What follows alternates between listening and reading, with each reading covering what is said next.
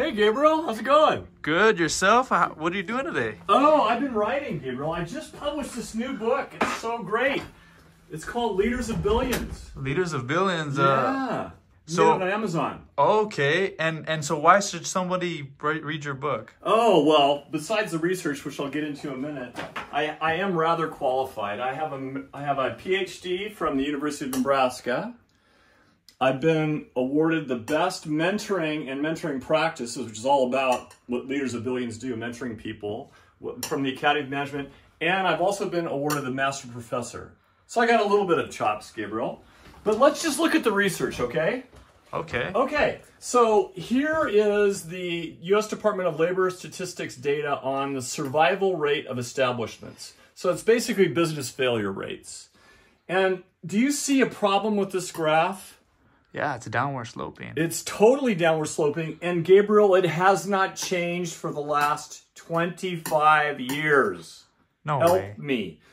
50% of businesses fail at about every 5 years. And that trend has not changed for the last 25 years. So I'm a professor researcher in management and leadership, right? So I said, what the heck? What is going on here? This is not good. And so I thought we should look at somebody else. And then I came across Bill Walsh. So Bill Walsh is dead now, but he was the coach of the San Francisco 49ers, took his teams to 3 Super Bowls. So pretty cool.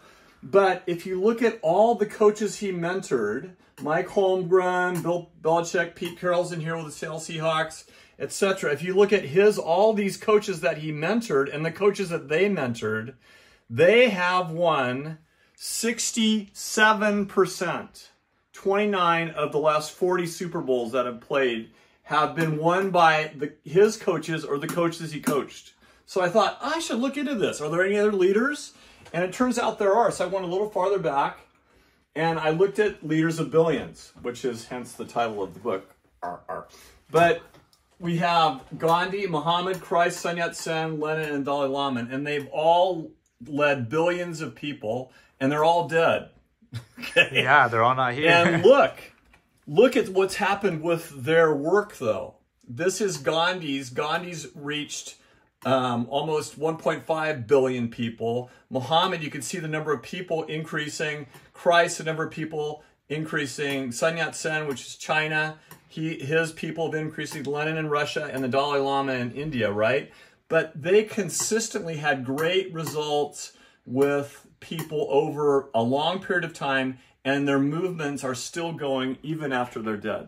So, if you'd like to learn more about it, I encourage you to get my book. It's available on Amazon and at this website. Awesome. What makes a great leader?